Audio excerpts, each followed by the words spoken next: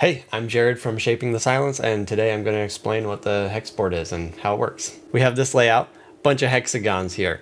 Why? First reason is it looks cool. Second reason is it makes for really interesting layouts. We have actually several layouts to choose from. The first layout is the Wicki-Hayden layout, which gives us 7 octaves in this small space. Playing chords is fairly easy. You've got your major chords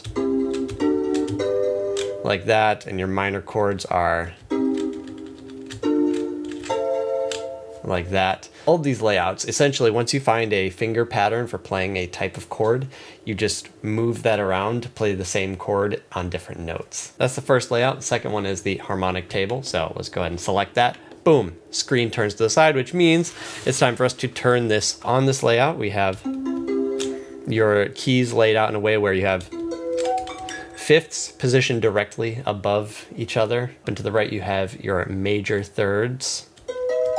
And then up and to your left, you have your minor third. So you can easily play your triads like that, and you can do other stuff like play sevenths.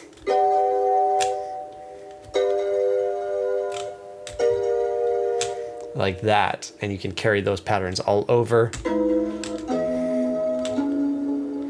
And it's a lot of fun to play with. So coming up with chord progressions in the harmonic table layout is one of my favorite uses of that.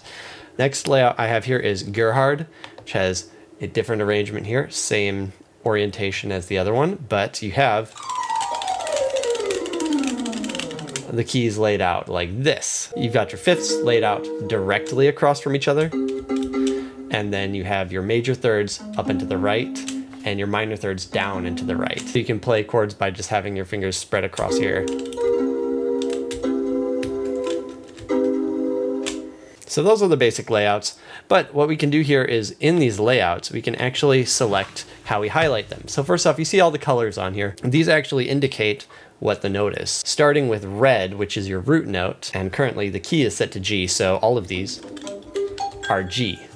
We can change that to C, boom. Shifts all the colors to their correct spot. So now all of the C's are lit up red. And so as you move through the color wheel, red, orange, yellow, green, blue, indigo, violet, etc. So you can move up through it, knowing which one is which. The next thing that I really like here is scales. So you can select from different scales. So let's say I wanted to pull up a blues scale. Boom, now we have highlighted the blues scale in the key of C.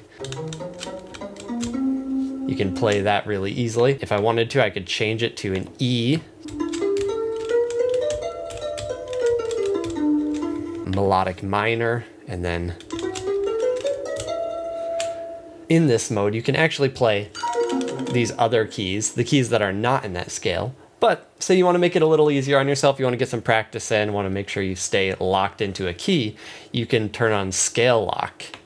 Boom, the lights turn off for that, and now you press the notes that are not in the key, they don't play, they don't light up, nothing happens. On the side here, we have this toolbar. This is used for selecting velocity. Below here, we have the pitch bend and mod wheel. So you can do that, or now this feature I just added, but this is lighting. When I press a button, it lights up the light underneath it extra bright, okay? But we can change it so that it lights up anything that's the same note. So there are a couple of duplicates in this layout. So you can see these are the same note. And if I change it to octave, we can now have it light up anything that's the same note across different octaves. And then we have splash, which I'm really excited about because it looks so cool. So you play a note, and it plays a pattern moving outward from each note that you play.